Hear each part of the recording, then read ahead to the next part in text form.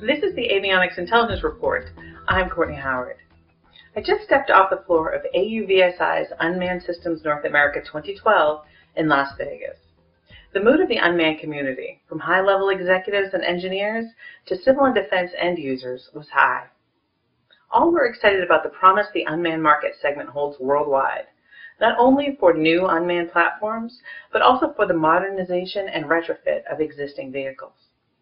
The hottest news of the event centered on the payloads of unmanned aerial vehicles, or remotely piloted aircraft, RPAs, as they're increasingly being called.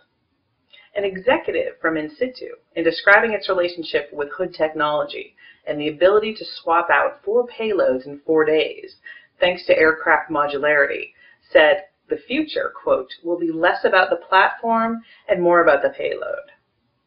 As could be expected, size, weight, and power, or SWAP, garnered considerable attention, with companies such as VectorNav showing compact embedded solutions, such as the VN200, which delivers GPS, attitude, velocity, and inertial navigation capabilities in a roughly 1-inch by 1-inch form factor.